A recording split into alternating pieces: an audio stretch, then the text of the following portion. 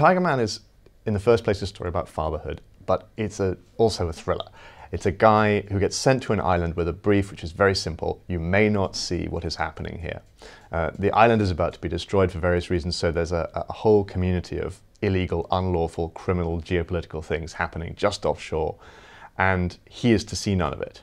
And that's all he has to do. In the meantime, though, he makes friends with a local kid who he wants to adopt when the island is evacuated.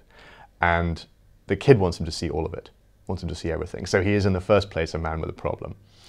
And in consequence of that tension, he finds himself doing more and more extraordinary things in an effort to prove to the boy that the world is a fair place and to make it a little bit into a fairer place as well.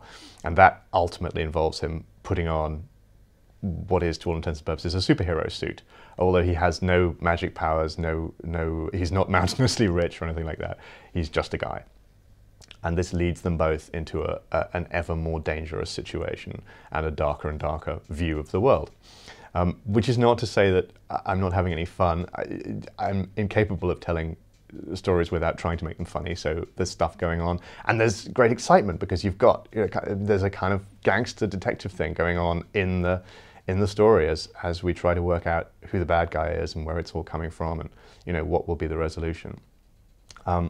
And it came for me out of becoming a dad. I was my wife was pregnant with our first child when I wrote the first draft, and then when I put the book aside, and then our second child was being born when I finished the book entirely. So it came out of not just the kind of idea of fatherhood, but the kind of gut-shot emotional turmoil of amazement and delight that is being a parent. So it's a very personal book for me, and in consequence it feels maybe fractionally more serious and grown up, but still, I'm told, very much the kind of book that I write and very recognizably me. So there we are.